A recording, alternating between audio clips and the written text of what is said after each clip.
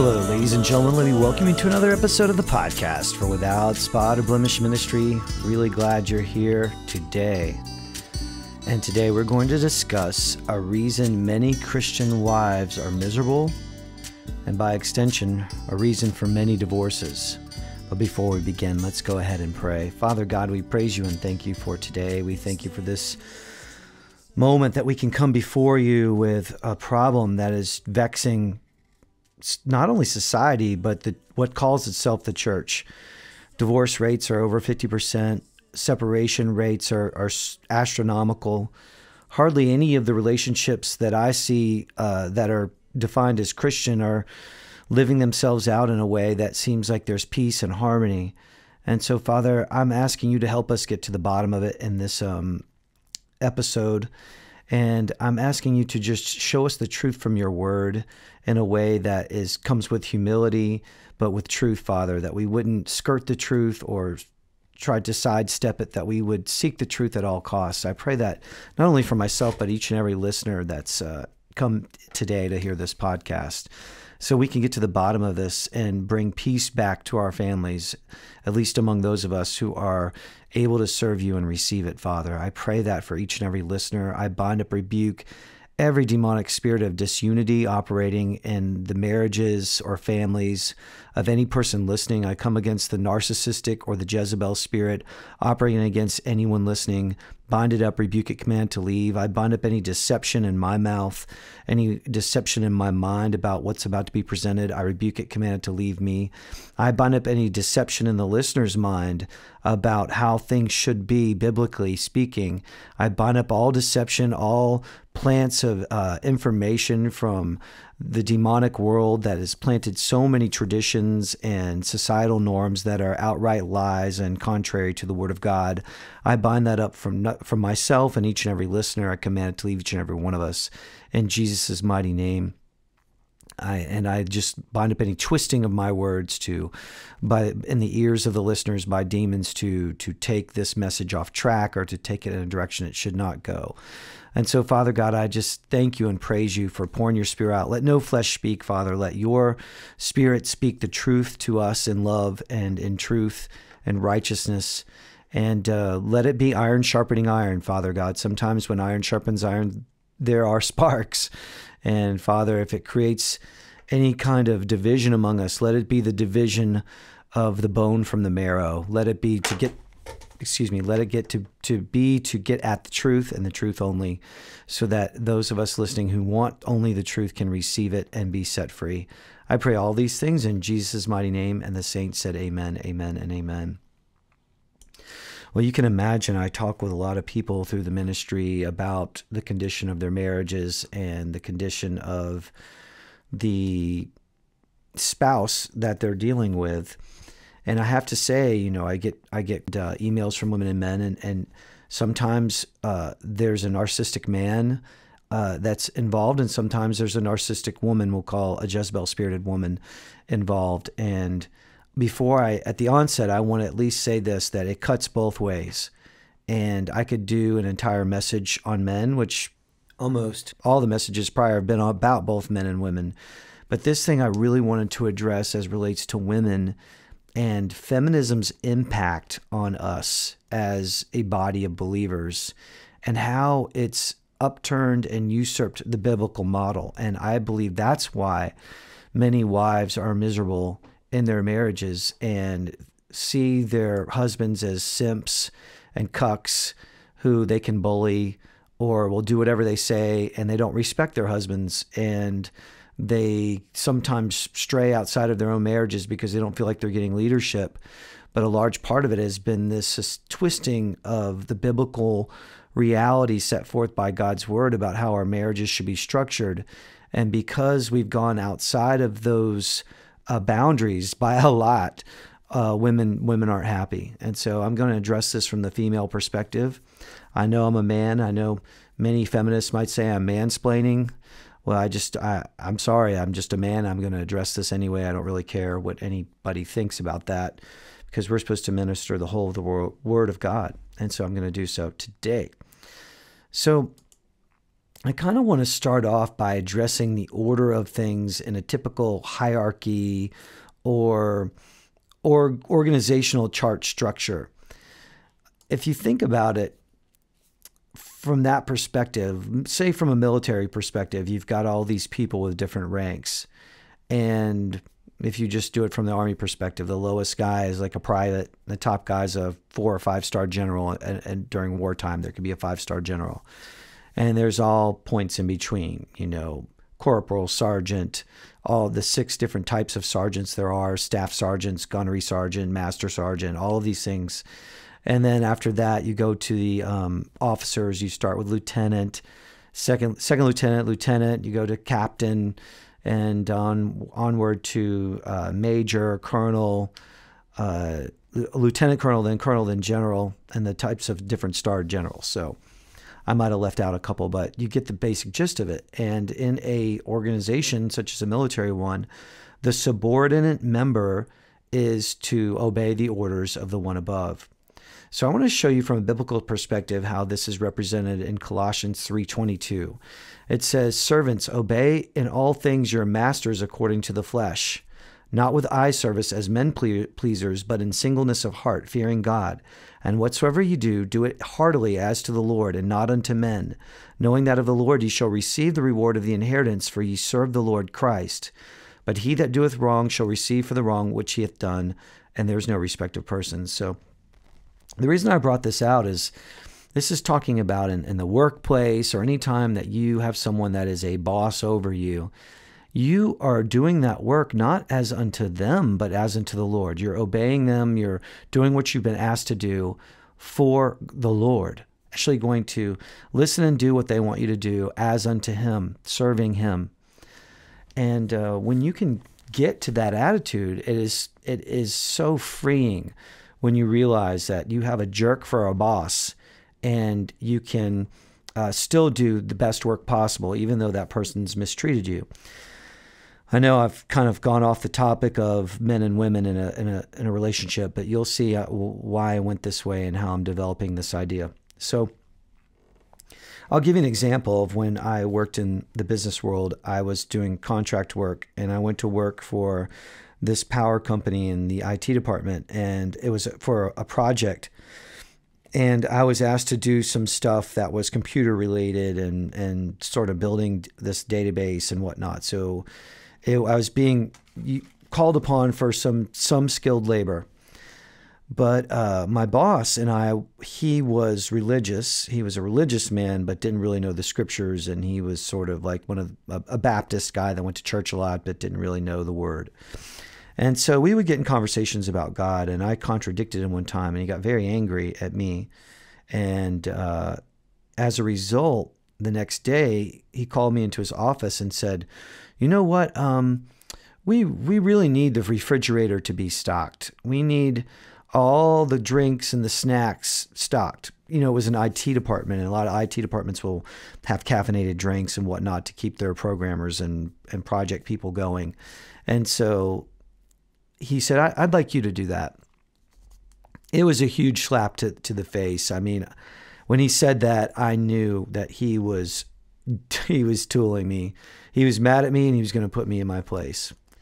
And so I said to myself, I was really mad. I went home that night, and I thought, I'm not doing that. I didn't get hired to stock refrigerators. And then I prayed about it. Nope, do it as unto me. And I went back there. I ordered those drinks, had the drinks brought in, and I put them in that refrigerator as if you'd gone to a 7-Eleven. I had them all in order, like the different types of drinks. And when you'd reach in for one, and one would be gone, I would go check, and I would pull them all forward, or I would keep it restocked. It was always perfectly full with all the drinks and whatever other snacks that I was meant to buy in there. I did it to the best of my ability. And it wasn't very long before that shamed this man. He was really shamed. And he actually started giving me more bigger responsibilities that were more related to what I was doing. It really shamed him. And I didn't act mad at him. I didn't act angry. He'd go and see that refrigerator every day. And that I say all this to say as sort of a bit of a premise for, it doesn't matter what situation you're in. If you're in a hierarchy that's been established biblically, that you are supposed to do something, you need to do it as unto the Lord.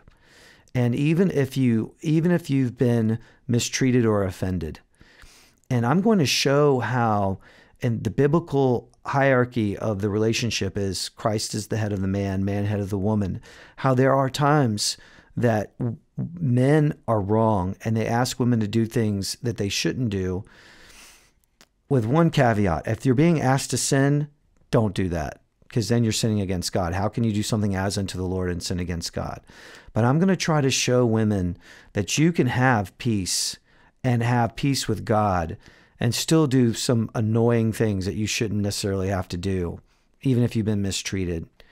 And how God says that if you do that, it's going to perhaps bring your spouse closer to God and to show them by your behavior the way they should behave. So I'm going to get to that. I don't want to jump the gun on that too much. I want to kind of stay in this idea of hierarchy. If you come with me to Hebrews 13, verse 17, it says, "Obey them that have the rule over you, and submit yourselves, for they watch for your souls, as they that must give account, that they may do it with joy and not with grief, for that is unprofitable for you." So here it is. There's the word obey and the word submit. That in situations where we have people that are over us, we obey and submit. So in my last job, I had an owner of the club and I had a director that I worked more with. I mean, he never treated me like I was a subordinate, but if he asked me to do something, either one, I did it. They asked me to do it. It was my job. I had to do it. And Jesus here is saying that I need to do that. So I don't think anybody has any problem with that unless you have a Jezebel narcissistic spirit that's defiant, wants to be in control. The Jezebel spirit has to be in control. It cannot take orders from anyone that's in the proper place in the hierarchy over them. It'll take it for a while, but it cuts them to the quick. Especially if that person is ordained of God to be over the Jezebel narc. Now I kind of want to show you how Jesus himself is in hierarchy with the Father. He said in verse 19 of John chapter 5, "Then answered Jesus and said unto them, Verily, verily, I say unto you, the Son can do nothing of himself, but what he seeth the Father do. For what things soever he doeth, these also doeth the Son likewise." So you have Jesus also admitting in John 14, verse 28, he says, "Ye have heard how I said unto you, I go away and come again unto you. If ye loved me, you would rejoice, because I said, I go unto the Father, for my Father is greater than I."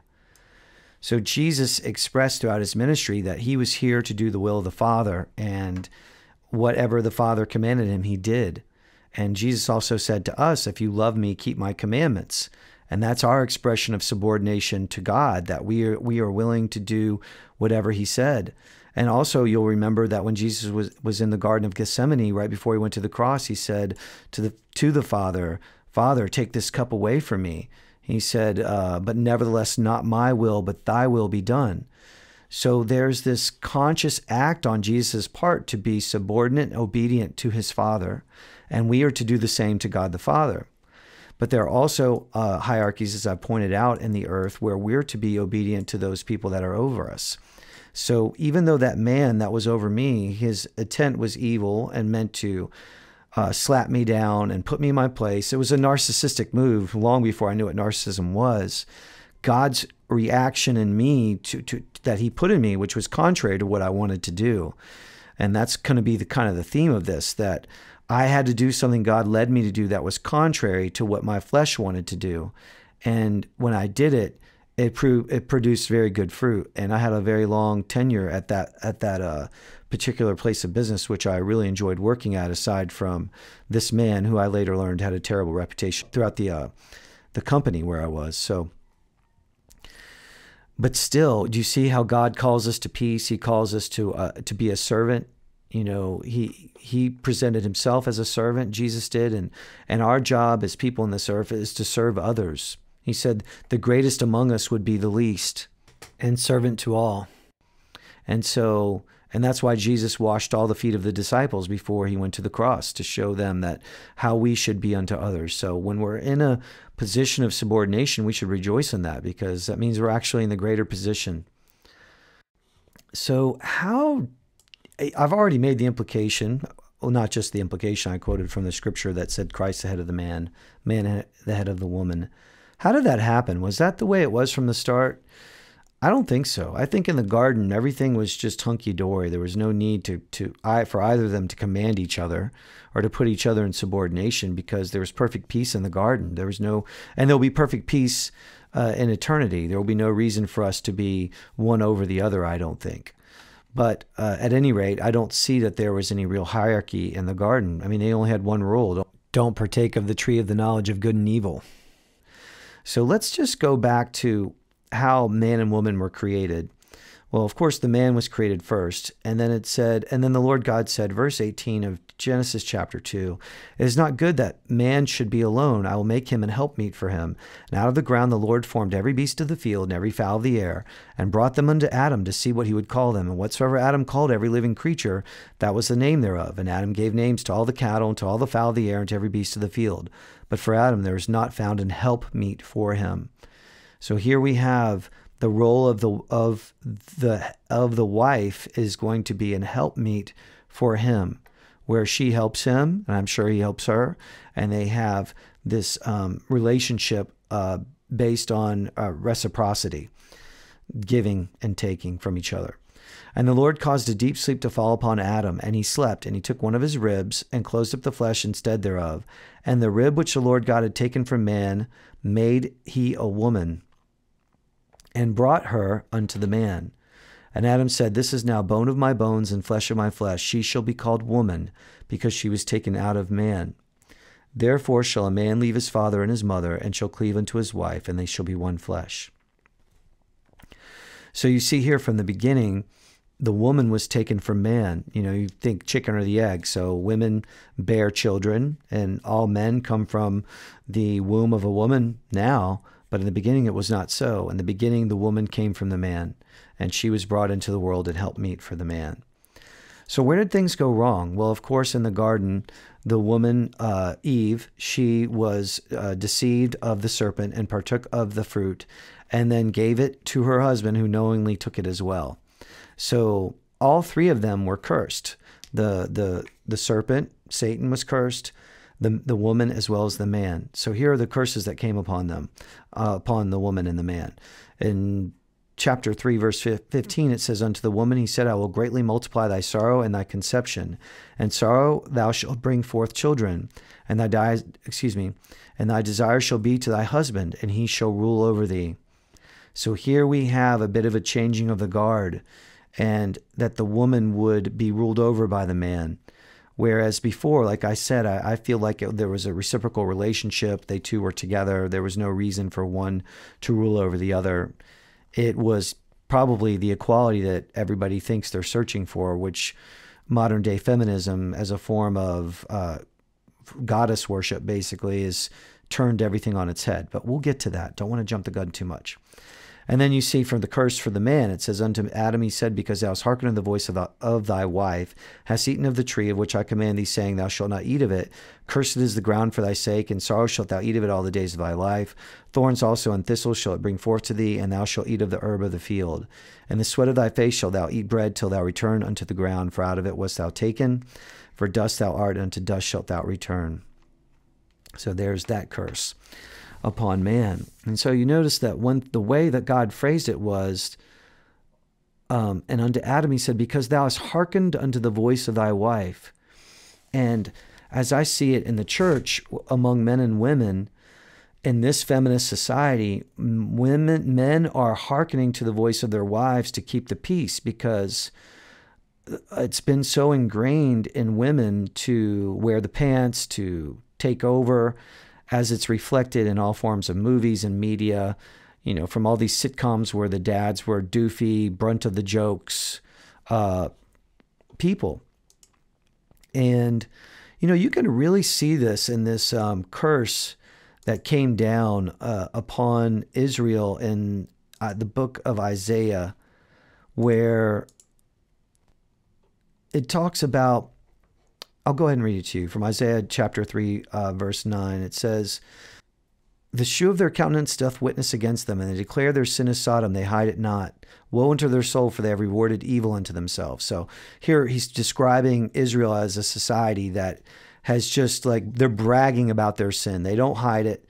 He's saying, woe unto them. Then he says, "Say to the righteous that it shall be well with him, for they shall eat the fruit of their doings. But woe unto the wicked, it shall be ill with him, for the reward of his hand shall be given him." But then he says, "As for my people, children are their oppressors, and women rule over them. O my people, they which lead thee cause thee to err and destroy the way of thy paths." So here he's describing that the fruit of their wickedness is that children oppress men, as is happening now, as reflected in all the sitcoms and movies where the man is being tooled around by his children, and a man can no longer rule his own home. He can't spank his own children. He can't correct anybody. The woman corrects the man, and if the man tries to correct the children, she'll correct the man for correcting the children. Everything is completely on its head. And this is reflected in that here it's clear that God's saying that if a woman rules over a man, this is a negative outcome. This is not God's order of things.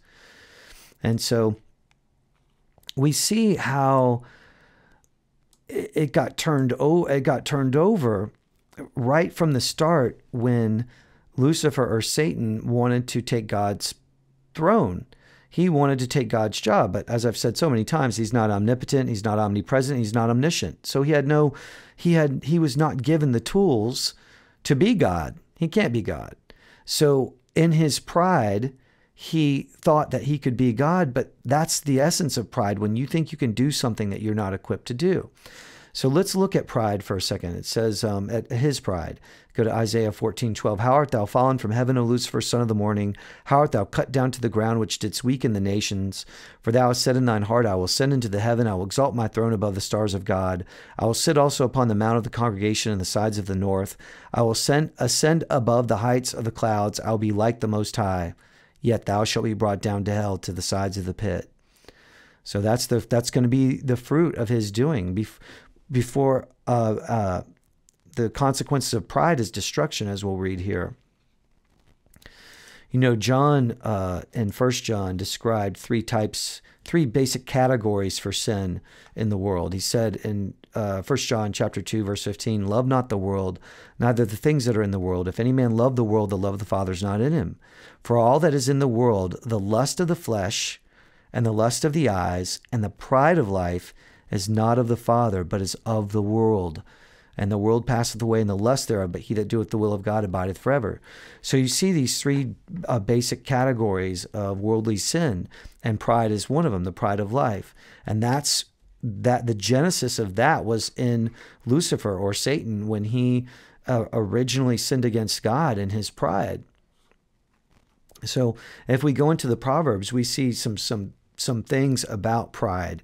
We see that in Proverbs 16:18, that pride goeth before destruction, and a haughty spirit before a fall. We see in 11:2, "When pride cometh, then cometh shame, but with the lowly is wisdom." We see in 13:10, "Only by pride cometh contention, but with the well-advised is wisdom."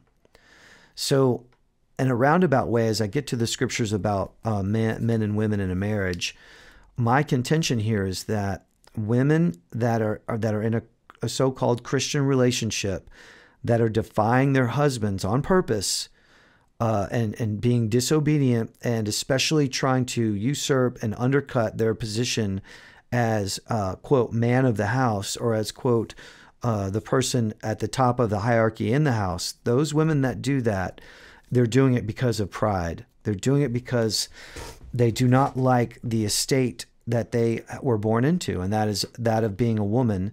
They do not want to be subordinate. And you could see men act this way in organizations where they're supposed to be subordinate to another man, and they defy that, and generally there's consequences for that. But in today's society with Satan, his job is to turn everything on its head. Women are being, at every turn, advised, counseled to take what's theirs, to what they think is theirs, to take something really that is not theirs, and that is the position of authority in the house. And I'm telling you that the basis of that is pride. And I'm going to show you why it's pride, because anything that goes against the word of God is pride. But before I get to that, I want to show you just a couple other examples in the word that shows when an order of hierarchy is wrong. So go with me to Ecclesiastes 10, verse 5. It says, "There's an evil which I've seen under the sun, as an error which proceedeth from the ruler. Folly is set in great dignity, and the rich sit in low place. I have seen servants upon horses, and princes walking as servants upon the earth." So he's saying, King Solomon's saying there, he's saying, golly, I look out at society, and I see that there are these men that should be of great estate, and they're walking. And I see these servants that are not of that estate on the horses. And that is so even now, because I want to tell you that every Christian that truly loves God is a king and a priest.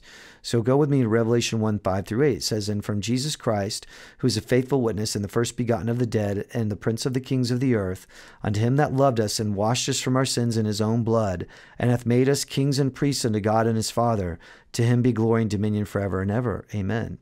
Jesus Christ is not the king of the princes that rule the nations. Those people that rule the nations in sin serve Satan. The kings he's talking about, that's us. And for the most part, we are in a very low estate in this earth, because this kingdom is not our kingdom. You know, Jesus spoke about that his servants would fight if this were his kingdom. Well, he called Satan the prince of this world 3 times in the book of John. We are not of this world. And so we are, as it were, walking the earth, while these people that are flying around in jets and whatnot are servants of Satan, and it's upside down. Do you see what I'm saying? So you look at all these Illuminati members that have such great wealth, all these musicians like Beyonce and Katy Perry and Jay-Z and just a plethora, Lady Gaga, and so on and so forth. All of these really multi-millionaire people in the sports world that are flashing Illuminati symbolism, like LeBron James or the guy out at Golden State that's supposed to be a Christian that's constantly flashing Illuminati symbols. Why do I always forget his name? He's from Charlotte, but anyway, don't really care what his name is. He's satanic. So all of these people that are Satan's servants, they're up on the horse basically. They're getting theirs now, whereas we're eating our broccoli now to get the dessert later. So, and believe me, that's the way you want to do it. It's the same way Jesus had to deal with Satan offering him all the kingdoms of the world. He was going to get them anyway. Jesus is going to rule and reign for 1,000 years. And Satan is going to be cast into a bottomless pit for the whole time. So he's going to get what Satan offered him, but it's just, he didn't need to get it on Satan's terms. And I'm telling you, women, that in this present state of affairs, that you are giving in to Satan by taking a power and authority that is not yours now. I'm pretty certain that in the future, we're all going to be back equals again.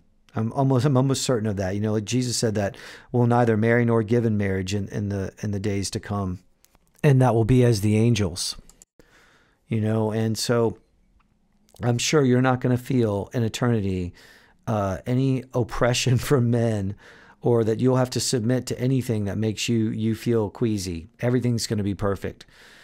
But in this current state of affairs, what you've been presented and what you've been caused to embrace has actually gone against the word of God, and it's caused great division in the family. Now listen, I'm not trying to say men don't do their own part in all this. They do. Sin is going to divide. And so many of you women are listening or are obeying your husbands, and you're keeping the word, and you're still being abused because of that narcissistic spirit that's in them. Well, may you all be delivered, but may you continue to walk in the word no matter what, and be obedient to Christ first and to his word, so that you may be accounted worthy for eternal life. Because defiance of his word, ladies, I'm telling you, defiance of your husband, when it says here that you're not supposed to defy him, it's I believe it's going to reap a result that you won't enjoy and you won't like. You'll be in hell forever submitting to demons down there rather than having obeyed the word of God. I mean, it doesn't matter what part of the word that's been presented to us. We have to obey it. So let's go ahead and go to the word, and then I'm going to talk more about feminism and how it's affected us. So if we go to Ephesians 5:22, it says, "Wives, submit yourselves unto your husbands." Submit. That means submission means that you're going to obey the direction of your husband as unto the Lord. For the husband is head of the wife, even as Christ is the head of the church, and he's the Savior of the body. Therefore, as the church is subject unto Christ, so let the wives be to their own husbands. I mean, it's just super clear. Super clear. And then you wonder if well, what if my husband's not obeying Christ? I shouldn't have to obey anything he says. I can defy him. Well, that's not right either, because two wrongs don't make a right. If we go over here to Peter, who has a second witness of this, he says, "Likewise, ye wives, be in subjection to your own husbands, that if any obey not the word, they also may without the word be won by the conversation of the wives, while they behold your chaste conversation coupled with fear." So he's saying here that even to the unbelieving spouse, you should be obeying him. So that would be a witness unto him. Just like I obeyed that man to, I know this seems really trivial, but I obeyed that man to fill up that refrigerator with drinks when that wasn't why I was hired. I did it anyway, and it shamed him, and he changed his behavior. And that's what this scripture is teaching you, that to even obey them. Now, once again, I'm going to say, if he asks you to sin, if your husband says, "Hey, go rob that store," you don't go rob that store. But in the things that are within reason, within the word of God, your obedience to his request is going to allow you to proceed. One thing I'm going to kind of diverge about that I've seen so many women be defiant about is when their husbands begin to go down a road of seeking the truth, and they start going into these corners of truth that the church in large part has avoided, such as the holiday, the so-called holidays. I call them holidays, Christmas being the chief example. A husband may find out the truth about Christmas, that it's based on paganism, that the tree is actually forbidden by Jeremiah 10, verse 2 through 6, where it speaks of bringing in an evergreen tree and decking it with silver and gold. This has been going on for millennia, ever since the days of King Nimrod, who's mentioned in mentioned in the book of Genesis, and it's an idol. It's spoken of as an idol. It's something the heathen do. He studies it in depth. He decides he doesn't want to do it anymore, and that as for him and his house, they shouldn't do it. Well, the wife in this case, being in idolatry, holds on tight to it and leaves him because of it, or takes the kids because of it. This is a great evil, because even if he wasn't right, it's saying here in 1 Peter, you should obey your husband anyway. Even if that was really to the glory of God, you should be willing to set aside something that clearly isn't to the glory of God. In this spiritual matter, the taking away of something is not hurting you. It's not causing you to sin. If you don't celebrate Christmas, you're not sinning. Especially if you don't bring Santa into your house.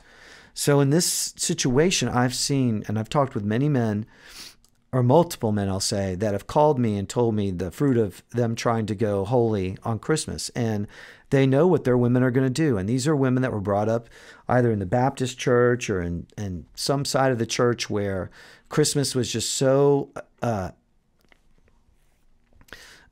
grilled into them that it is just, they worship it. And it's demonic. It so reminds me of the book of Jeremiah, where Jeremiah was telling the people to stop worshiping the Queen of Heaven.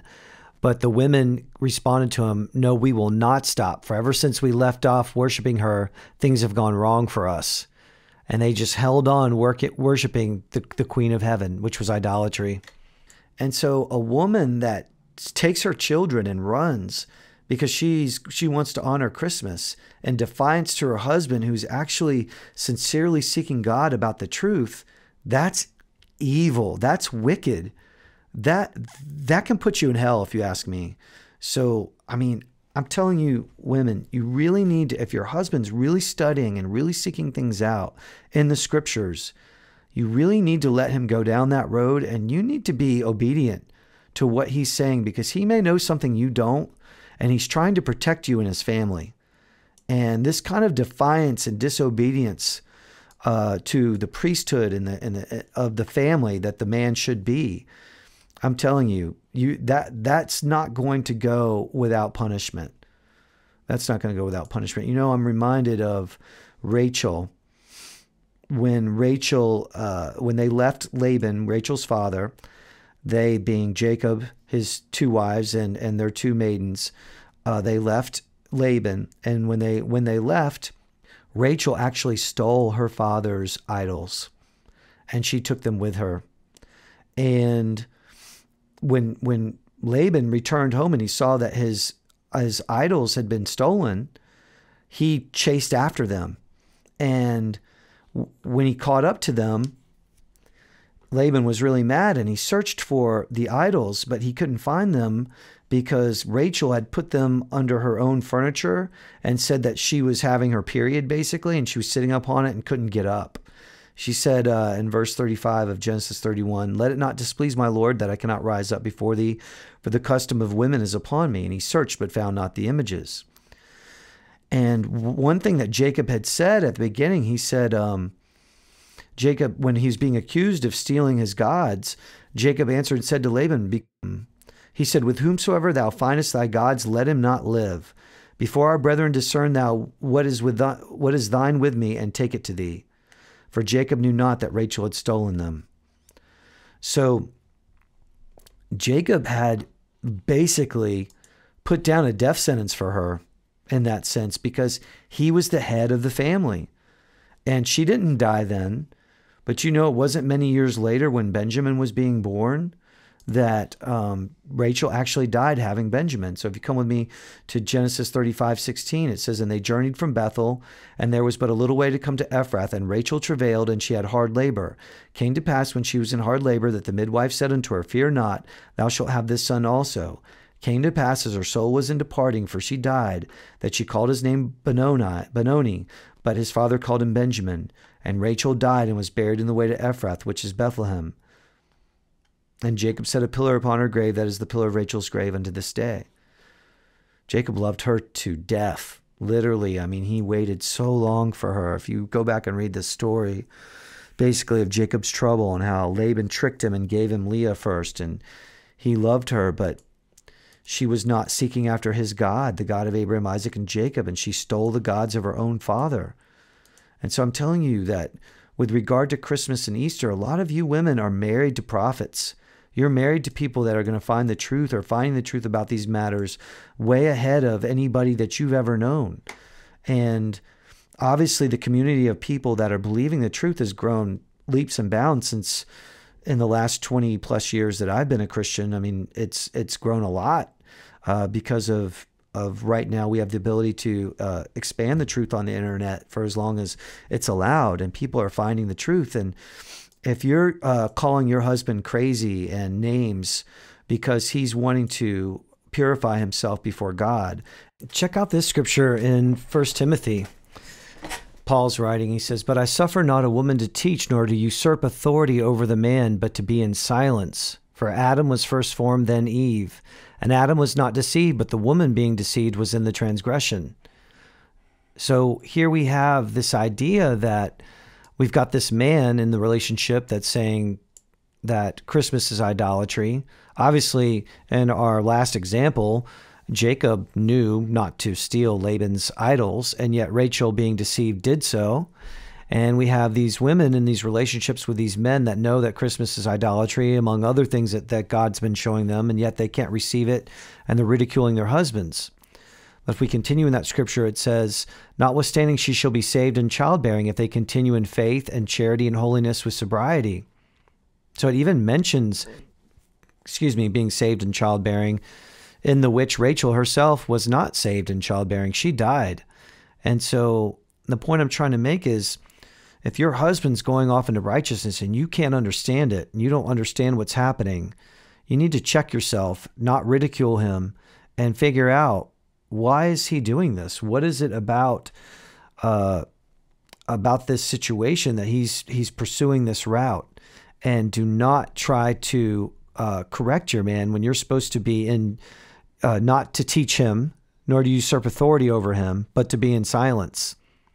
So, look, I'm sure that Paul's not saying that you need to be in total silence. You can contribute your own thoughts, but in the end, it's up to your husband to determine the direction of your family and whether or not you're going to worship Christmas idols or not.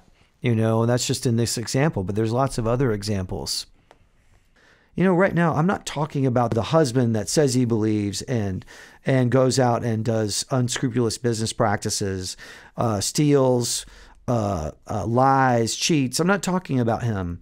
I'm not talking about this guy. I'm talking about the guy that's really seeking the Lord for purity, and you are being used of the enemy to punish him and to create vitriol in your family. And that's just got to stop. This disobedience, this defiance, this you having to wear the pants in the family. And of course, we've talked in other videos, this has been going on for years and years. And feminism has convinced women that they don't need men. Irina Dunn said, a woman needs a man like a fish needs a bicycle. And that is a ridiculous, man-hating misandry statement. Misandry is the hatred of males. Misogyny is a hatred, dislike, or mistrust of women. And that's one thing that these societal moves are meant to do. I've done videos on divide and conquer. They're supposed to create misandry and misogyny. And that's the whole point of it. And they're meant also to make women hate any patriarchal form of society. And what's a patriarchy? It's a form of social organization in which the father is the supreme authority in the family, clan, or tribe. And such it was and such it is, as we've seen in the scriptures, that Christ, the head of the man, man, head of the woman. That's a patriarchal setup. Now, the men, what about the men? What are they supposed to do? They're supposed to love their wives.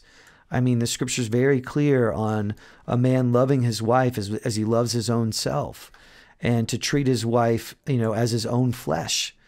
And if a man's doing that properly, he's not going to mistreat you, but he is going to hold his ground on things like Christmas, Easter, Sunday, Sabbath. He's going to hold his ground on deliverance and the things that he's learning about in the church, and rightly so. And if you are truly serving God as a Christian woman, you would go along with him on that. You would take that journey with him and not laugh him to scorn, because he's doing that. Look here in 1 Peter chapter 3, verse 7, it says, likewise, ye husbands, dwell with them, your wives, according to knowledge, giving honor unto the wife, as unto the weaker vessel, and as being heirs together of the grace of this life, that your prayers not be hindered. So here we have weaker vessel. And one of feminism's big push is that of equality. But here the Bible calls the woman the weaker vessel. Well, which is it? Are men and women equal, or is the woman weaker? Well, most of us have lived long enough in this world to know that women are weaker, especially in the physical sense. I mean, it's quite obvious as a sports instructor of many years. I mean, it is what it is. It can't be denied, and most women wouldn't deny it. And to say it's any other way is just a lie. It's just an outright lie. So, and I'm not trying to humiliate women in so saying, but it's just the state of affairs. You were born as women into a state of affairs that causes you to be subordinate to men, both in the home and in the church. And that's the way it is. And just like I had to suck up and be humble and stock that fridge. And I know I keep going back to this silly little example, but it taught me a lot about being obedient even when the person over me wasn't even right. And so we have to find a way in these relationships to get back in the proper order, or they're not going to work. There cannot be two people driving a family, and there cannot be one person driving the family if it's a woman, because it's upside down. And if you're really honest with yourself, if you're one of those women that's wearing the pants, you don't like it, and you don't respect your husband, you probably find yourself degrading him and talking down to him and not treating him as a man. And because you have taken over an improper position, and it's causing you to do evil. It's causing you to do evil. And A lot of times the men that you're with, they're Ahabs, and they're enabling you to do that.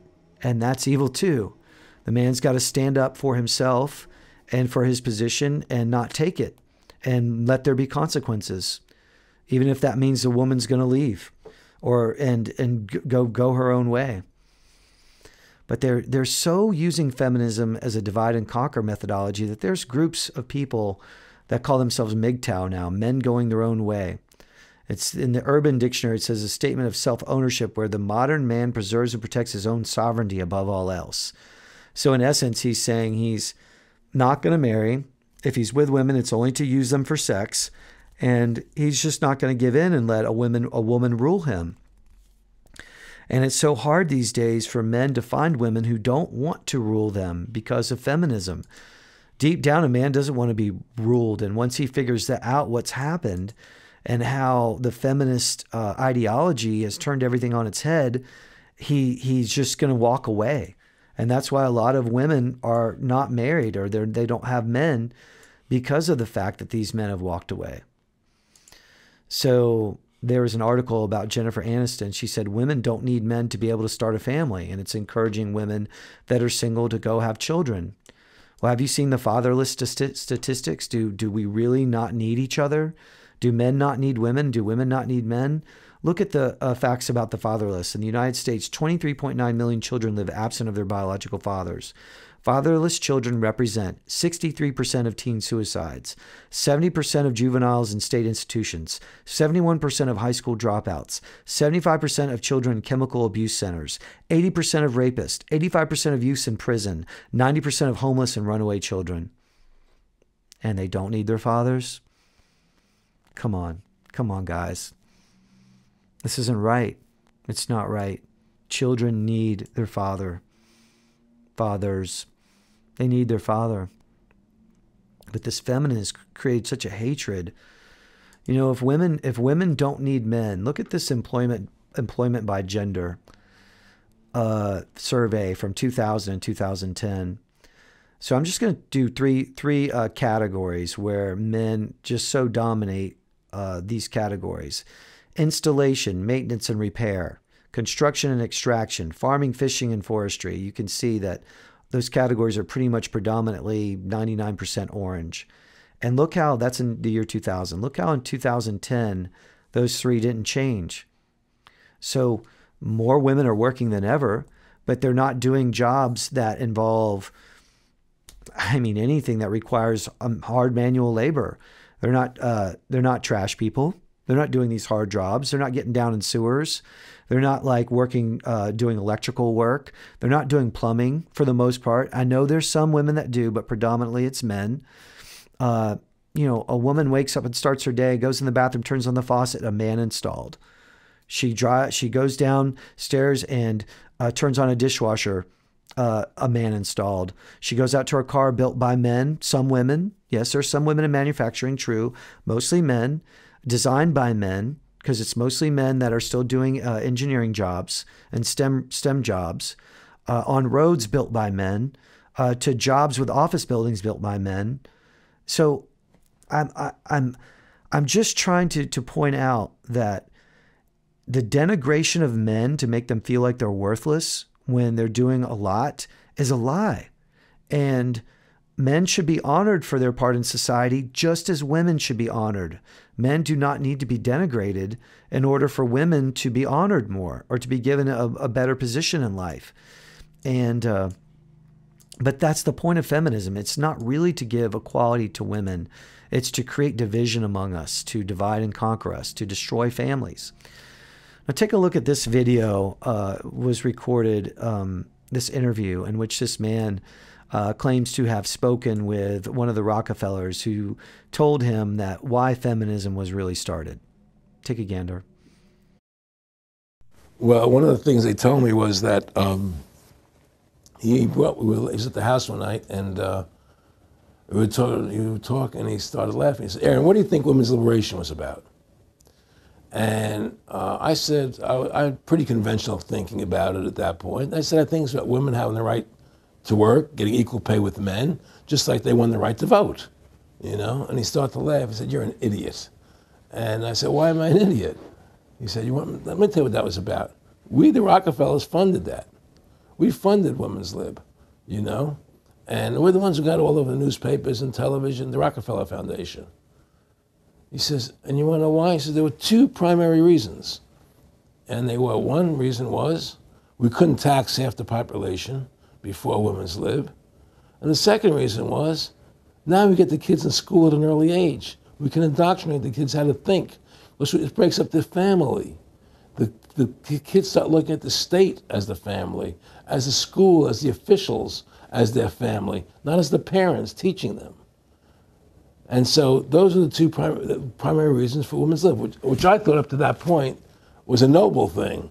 You know, when I saw their intentions behind it, where they were coming from when they created it, the thought of it, I saw the evil behind what I thought was a noble venture. So you see, there was a multi-pronged approach. They wanted to break up the family, get children into schools at an earlier age, into their indoctrination centers, to get both a whole half of society paying taxes, and to destroy families. That's why they started feminism. It wasn't really for equality anyway. And you can see here by these particular job categories not changing that women don't really want to do the jobs for which men are doing. We're different. We do different things. And so you don't need to come home and denigrate your husband after he's working all day and make him feel bad for as if he had done nothing when he had actually done something. You know, I mean, I get testimonies of men that, you know, they come home and their women's and these are Christian women. One guy testified to me that he worked really hard, upped his sales to the highest ever. And he got home and she goes, well, it was about time. We should have been there all along. And so he could not win. Just, forgive the expression, damned if he does, damned if he doesn't. It's just evil. It's so evil. And there's no honor in the home for the men anymore because society has just denigrated men. And it's wrong.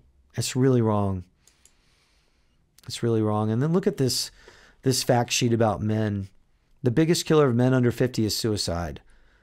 35% of men are more likely to die from cancer.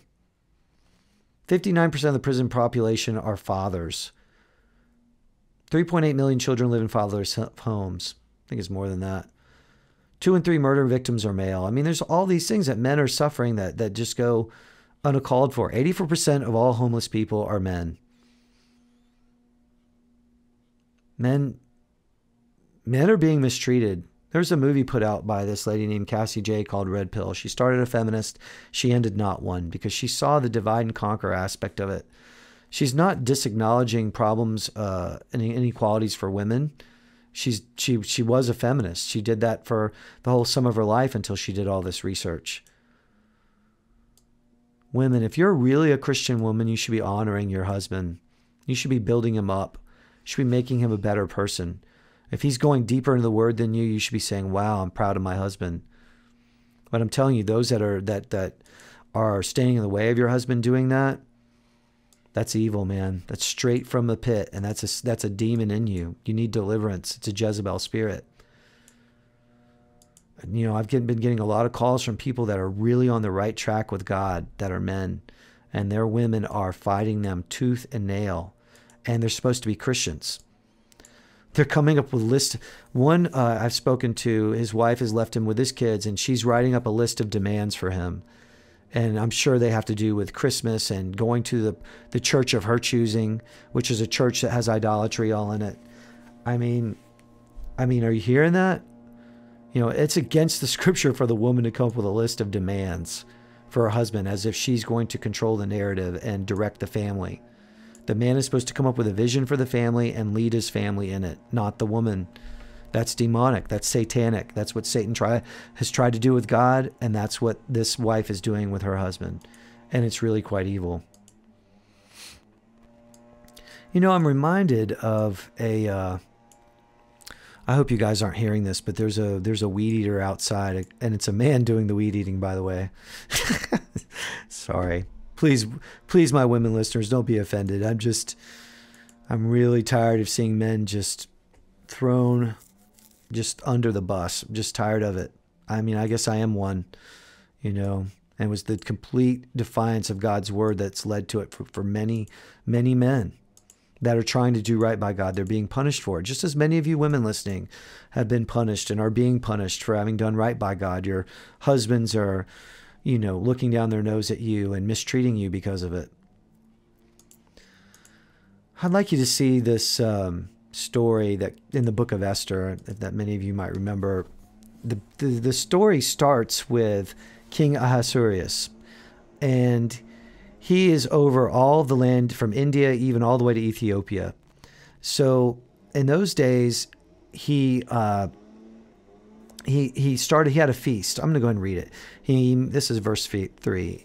In the 3rd year of his reign, he made a feast unto all his princes and servants, the power of Persia and Media, the nobles and the princes of the provinces being before him. When he shewed the riches of his glorious kingdom and the honor of his excellent majesty many days, even 180 days. And when these days were expired, the king made a feast unto all the people that were present in Shushan the palace, both unto great and small, 7 days in the court of the garden of the king's palace. So let's take it up to verse 9. And Vashti the queen made a feast for the women in the royal house which belonged to King Ahasuerus. On the 7th day, when the heart of the king was merry with wine, he commanded Mehumem, Biztha, Harbona, Bigtha, and Abagtha, Zethar, and Carcass, to the 7 chamberlains that served in the presence of Ahasuerus the king, to bring Vashti the queen before the king with the crown royal, to shew the people and the princes her beauty, for she was fair to look on. But the queen Vashti refused to come at the king's commandment by his chamberlains. Therefore was the king very wroth, and his anger burned within him. So here we have defiance. She disobeyed the request of her husband. Then the king said to the wise men which knew the times, for so was the king's manner toward all that knew law and judgment, which saw the king's face, and which sat at the first of the king in the kingdom, what shall we do unto the queen Vashti according to the law, because she hath not performed the commandment of the king Ahasuerus by the chamberlains? And Memucan answered before the king and the princes, Vashti the queen hath not done wrong to the king only, but also to all the princes and to all the people that are in all the provinces of the king Ahasuerus. For this deed of the queen shall come abroad unto all women, so they shall despise their husbands in their eyes, when it shall be reported that King Ahasuerus commanded Vashti the queen to be brought in before him, but she came not. Likewise shall the ladies of Persia and Media say this day unto all the king's princes which have heard of the deed of the queen, thus shall there arise too much contempt and wrath. If they please the king, let there go a royal commandment be from him, and let it be written among the laws of the Persians and the Medes that it be not altered, that Vashti come no more before the king Ahasuerus, and let the king give her royal estate unto another that is better than she. So I know this wasn't a Christian or even a Jewish kingdom, but the point is well taken, that they knew that if the queen could get away with what she just did and defying the king, that all women would defy their husbands. And as it were, that such was the state of that society, it was patriarchal, they had to make sure to put a stop to that. And such is the case in the Christian home. The man is head of the woman. And if she defies him, she's showing great contempt for her husband. And it's a sign of hatred. You know, Jesus told us if we loved him, we would obey him. And it's the same for you wives. If you want to show honor to your husband, obey his requests that are reasonable, that are within the word of God, if he's not asking you to sin. And it's not too much of a burden in the sense that he's not trying to make you into some kind of slave. I'm not saying that you need to become that. But you know what? There are times when your husband isn't right. There are times when you're actually right and he's wrong, but he's holding steadfast in what he wants to do or what he believes he's feeling led to do. What do you do during those times? You go to God in prayer. You don't exhibit defiance and disobedience and stubborn self-will against your husband during that time. You go straight to your prayer closet and pray that God would intervene, and God will intervene. I'm reminded of Sarah and Abraham when Sarah wanted Ishmael and his mother Hagar gone. So let's go ahead and look at that. Hagar was Sarah's handmaiden that she had taken out of Egypt. And when Sarah could not have a child with Abraham, she gave Hagar to Abraham, and they had a child named Ishmael. And as it turns out, Ishmael was one day teasing Isaac, who Sarah finally had a son herself at the age of 90 named Isaac. And when I'll just go ahead and read it to you from Genesis 21:9. And Sarah saw the son of Hagar the Egyptian, which she had borne unto Abraham, mocking. Wherefore she said unto Abraham, Cast out this bondwoman and her son, for the son of this bondwoman shall not be heir with my son, even with Isaac. And the thing was very grievous in Abraham's sight because of his son. And God said unto Abraham, Let it not be grievous in thy sight because of the lad, and because of thy bondwoman. And all that Sarah hath said unto thee, hearken unto her voice, for in Isaac shall thy seed be called. And also of the son of the bondwoman will I make him nation, because he is thy seed. And Abraham rose up early in the morning, took bread and a bottle of water, gave it to unto Hagar, putting it on her shoulder, and the child, and sent her away. And she departed and wandered into the wilderness of Beersheba. So the reason why I mentioned this is because she was right. Sarah was right. And there will be times where God will correct your husband. But you have to give God a chance to do that. And you need to go to God with prayer and say, God, please move on my husband to this thing that you feel that God's leading him to do, but he's not seeing it. That's a time to you say what you think should happen to your husband. You have every right to counsel him and advise him and to say what you think should happen. And then after that, you can trust God, trust him to deal with your husband. I know in a past relationship I had that God did that to me. You know, she was really pushing me to do something I just did not feel led. I thought it was wrong. And then I prayed, and then God led me to do it. And so I've seen it happen in my own life, and I know that this can happen for you. So that's why you've got to trust, as the wife, you've got to trust more in your God, and God, your Father, than in your husband. You have to put matters in his hand and know that he can direct your husband and direct your situation. So give that a go. Try that every time. Just go into prayer about it. Say your piece, and if he disagrees, let him do his thing, and then go to God in prayer and trust him. It's all about trusting God and putting your faith in him.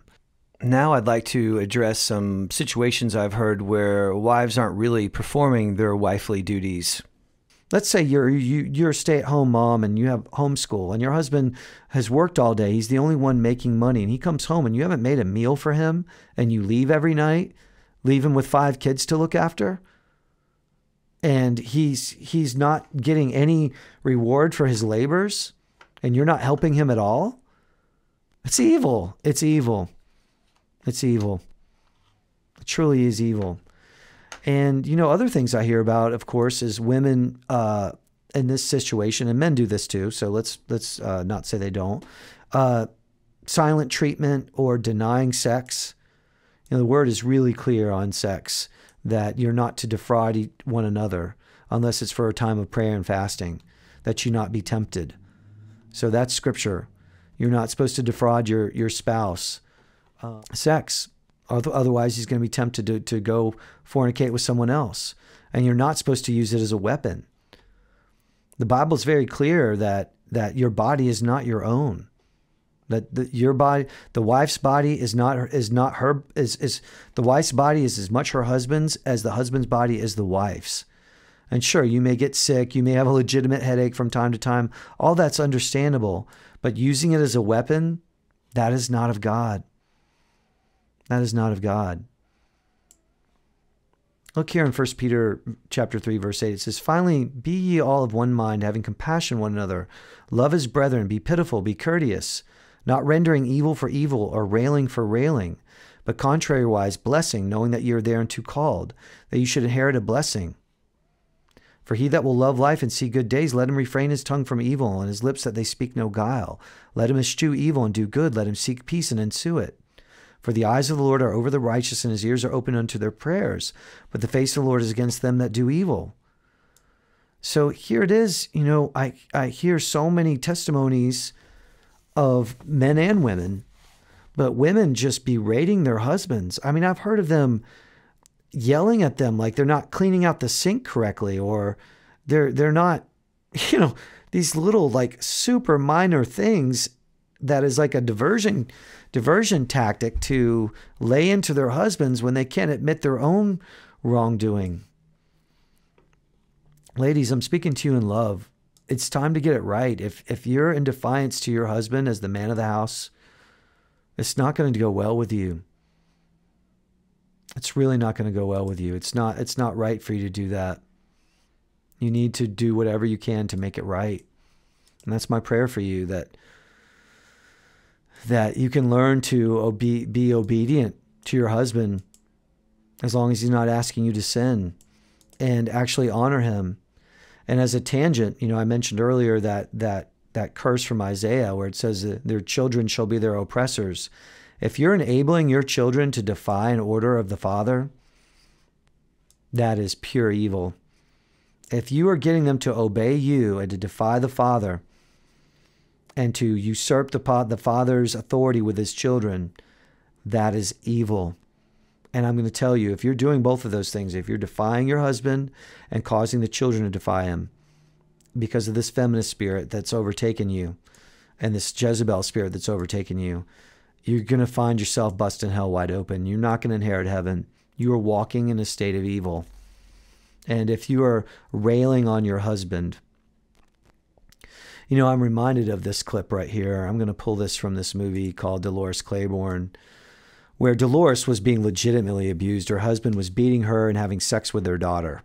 And of course, it's disgusting. It's fiction, though. I'm not saying that never happens, but they love to use fiction to create animosity, fictional tales that show men or women as being super evil, so that, especially men, that show men as being super evil so that when the woman does something back, in this case, Dolores caused her husband to fall into a well and die, then, as the watcher, you feel like, oh, well, he deserved that.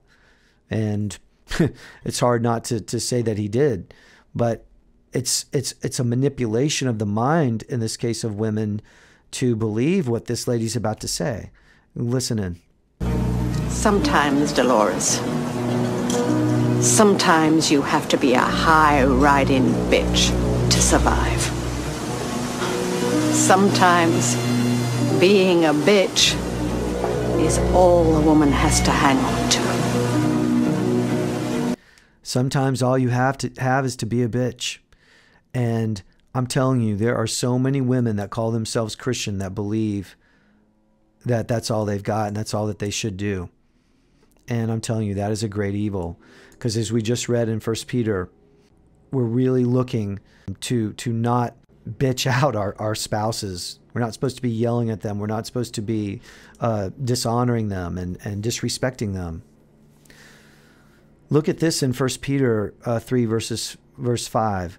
For after this manner in the old time, the holy women also, who trusted in God, adorned themselves, being in subjection unto their own husbands, even as Sarah obeyed Abraham, calling him Lord, whose daughters ye are, as long as ye do well, and are not afraid with any amazement. So Peter's saying here, afraid with any amazement, in my view, is, are you afraid you're going to be abused and beaten? And if that's the case, you need to seek shelter. Get away from that man. He's a narc. He's evil. He's possessed. A man that's beating you on the daily is not right. But I have to say, I've seen a lot of women in my ministry purposely try to, that are Jezebels, purposely try to instigate their men to hit them because they know they're not gonna. And if they do get them to hit them, then they're going to have something against them in court.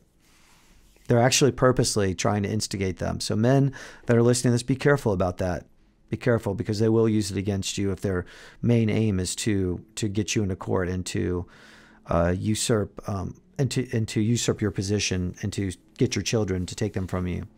But anyway, back to the main point of this is that even as Sarah obeyed Abraham, calling him Lord, that's honor.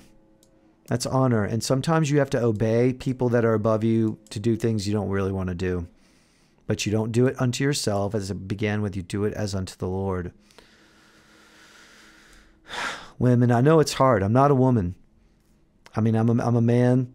I know. And so everyone's saying that white men have all the We have no place to say or criticize or to say anything against anyone because we're privileged, right?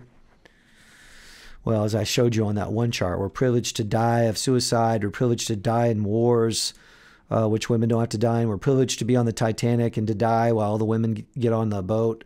I mean, a lot of men would trade that privilege. I'm just saying. But at the same time, there are, I guess you would say, perceived benefits to being a man. But women, you're not going to ever be happy being a man because it's not your role. And that's why you're miserable. You that are trying to wear the pants, you're miserable and you're bitchy, sorry to use that word, and you're angry and you're unhappy and you don't respect your husband and your eyes wander to, tough guys and bad boys because they wouldn't put up with your garbage. Bad boys don't care about what you think. And that's why you like them. If you're a Christian woman listening and you find yourself attracted to men outside of your marriage that are bad boys and tough guys and thugs, you're attracted to them because they don't give a crud about what you think. And so in a way, that's more in line with the way things are because of the curse. Your desires toward them, but they don't really much care about what you think. And maybe that's some counsel to men. Men, you have to stop enabling this stuff and don't care if she leaves you. Some of you men are so caught up in maintaining your marriage or keeping your wife under your roof when she's just been murderously disrespectful of you that and you're just willing to take anything. It's only serving to cause her to disrespect you more and probably go elsewhere and to seek those thug guys. I mean, I've seen it time and time again. Now listen, if you're a good Christian woman, I'm not putting this on you, but you must admit from your own observation, you've seen everything I've said. And so our objective as Christians is to not conform to the world and what the world says and what society says we should be, but to conform to these scriptures that I've just read to you. You're supposed to honor your husband.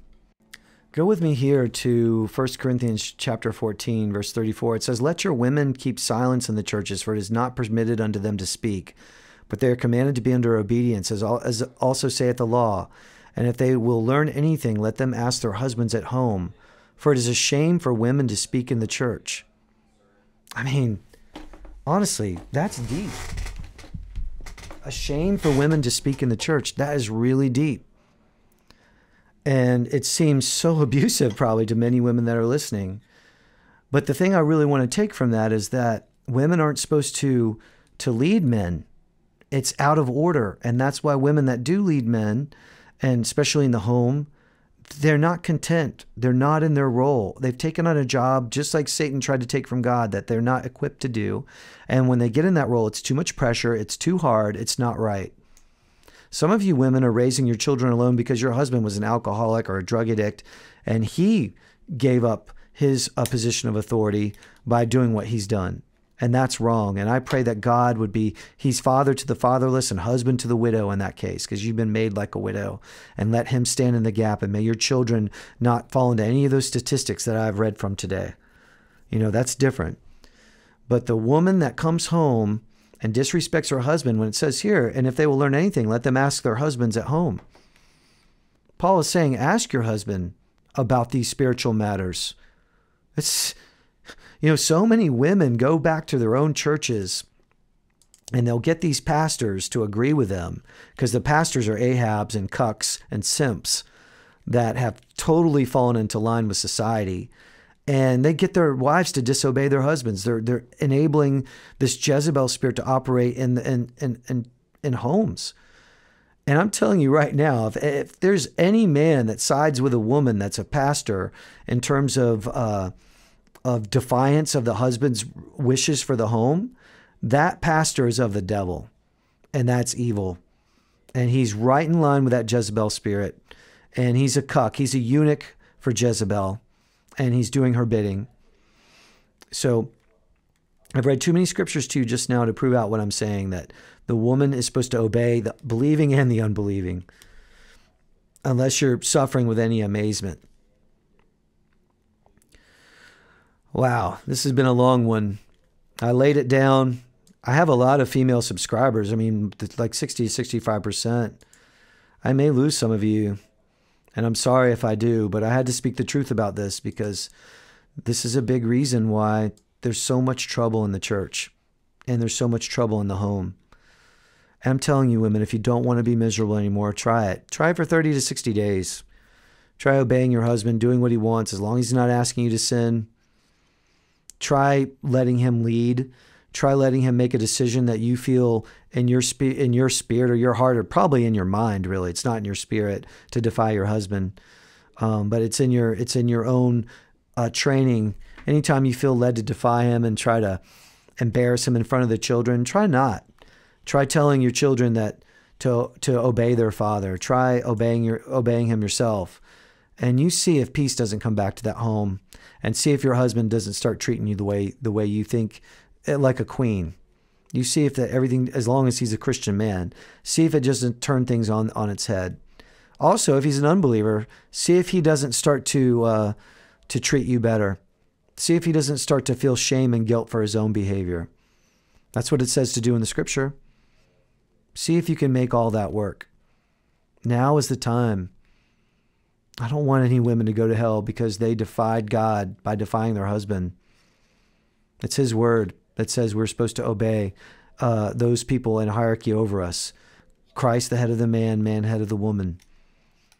Please, ladies, I'm begging you, get this part right, and I believe that you're going to have a much closer walk with the Lord. So let's go ahead and finish with prayer. Father God, I praise you and thank you for this message. I pray that as many as could hear it will receive it and receive from your word the truth and walk in truth and right the wrongs that are in their families, both men and women, Lord. I'm asking you to deal with us and to help us make this right and bring peace to our families and cause as many as can be within our families to turn unto you and to walk with you 100%, whereby we can have fellowship one with another and be ministers not only to each other, but to be ministers to the world, to draw your people out of darkness and into your great light. We pray all these things in the mighty name of Jesus. And everybody said amen and amen and amen. So glad you listened, and have a great day, and I will talk to you soon.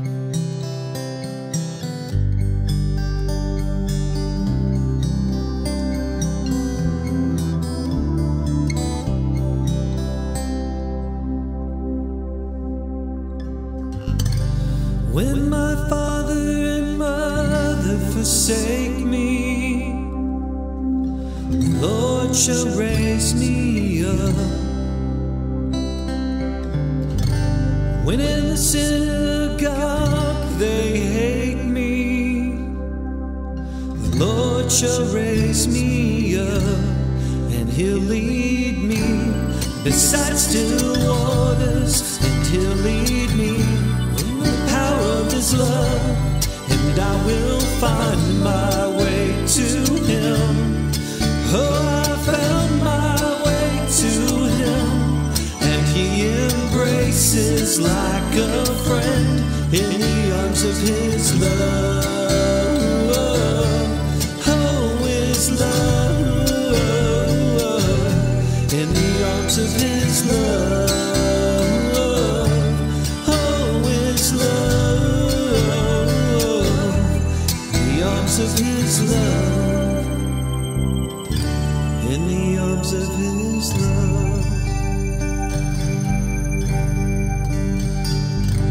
When my wife and brother, they hate me, the Lord shall raise me up. When in church they scourge and berate me, the Lord shall raise me up, and he'll lead me beside still waters. He'll lead me power of his love, and I will find my way to him.